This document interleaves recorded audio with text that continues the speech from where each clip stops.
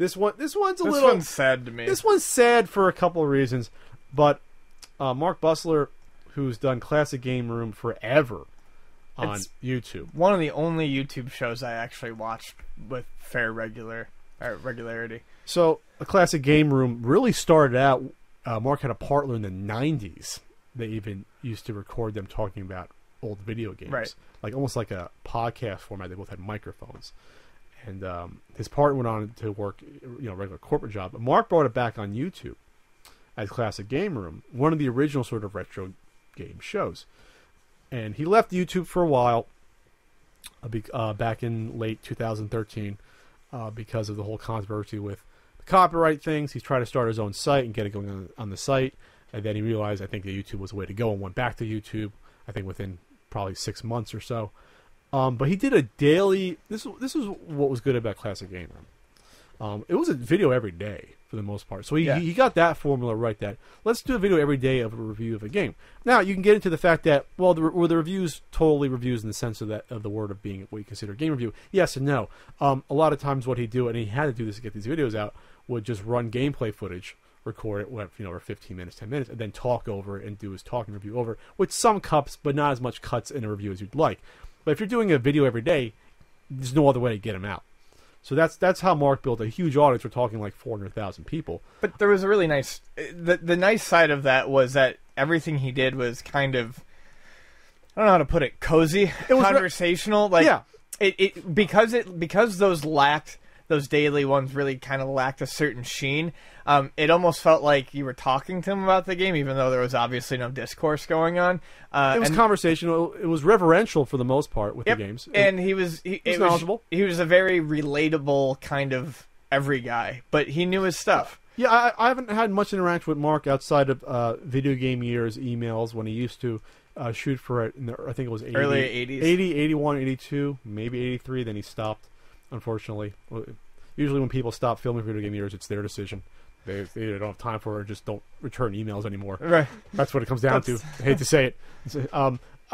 So I think, though, he saw the writing on the wall with YouTube in terms of... Well, this is what Mark tried to do.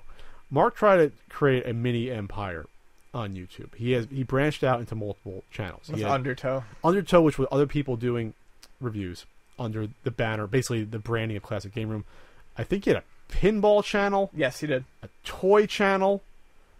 And one other. There was like 4 or 5 channels off the top of my head. But they weren't really updated. I don't think they got views. So he went back to focusing on his main channel, which was the proper thing. And I think it's just a sad tale of there not being a growing retro market to the extent to prop up something like that. And that goes for me, anyone else, is that the retro game market, while if you're in it you think it's big, it's not big compared to the rest of the gaming community. So if you're looking to strike it rich and hit it big on YouTube, going into retro game content is not the way to go. Case in point, Video Game Years, where it should be a show that everyone loves due to production values.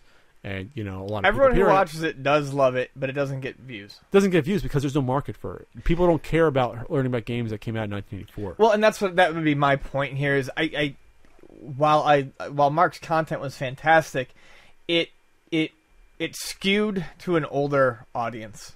I think, like I said, the conversational aspect of it, the constant presence of a beer, the fact that he generally covered not only retro stuff, but a lot of times he would even cover obscure retro, obscure arcade games. Mm-hmm. What we're seeing is that I do think there's a big retro market, but it's now a young. Whether you agree with me or not, what I'm getting at is it's a younger market, and that has been taken over by newer, flashier shows. Okay, that makes sense. So the retro market now is GameCube, for example. It's stuff that's 10 years old, 12 years old. Sure. It's not 30 years old. Right. So guys like JonTron are going over N64 and GameCube games because they're tapping into that 10, 12, 14, 15, 16, 17, 18-year-old market. And the more retro stuff like Super, regular Nintendo, Genesis, it's more popular games that are getting covered that the younger kids are watching because it's what they know. Okay. They're the flagship titles. So I'll change it to the classic game market. Where we're talking.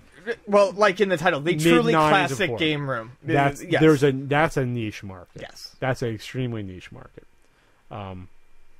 Yeah, so he's not shutting down it entirely, but this isn't going to be his job anymore. He's No. going to go do a whatever corporate gig or whatever other gig, and he'll probably still put these out, but not every day. I've always wanted one of his beer mugs, and he said that once they're gone, they're gone. So I should probably order one of those. Get a soon. beer mug. I would like to get a beer mug. I wish Mark came out to. He usually doesn't come out to any shows that I know of. He should come out to. I don't think he. I've never been at a show. Like I think he's in Pennsylvania. He should come out to Too Many Games next year. That would be cool. At least to meet the guy. I mean. No, he is one of the guys on YouTube who, like I said, I really enjoyed. He's one of the stalwart. I would actually like to meet. One of the stalwart foundations of the retro gaming community on YouTube. So I wish Mark best of luck in whatever he's doing, and hopefully he still does his videos every now and then. And maybe he'll come back for Video Game Years 1998. Once again, we're both 70 years old. When we're both 70, but like we said, that's not really his area, you know. And I think that's why he's done. I'll still remember one of his best contributions to Video Game Years was the Centipede segment. He's got the booming voice, and he goes, "I'm gonna go play the cabinet right there." And he waves goodbye. Remember that? Then it cuts to Eric dancing to the Centipede. Yeah. Wow, those were rough. Those early Video Game Years episodes.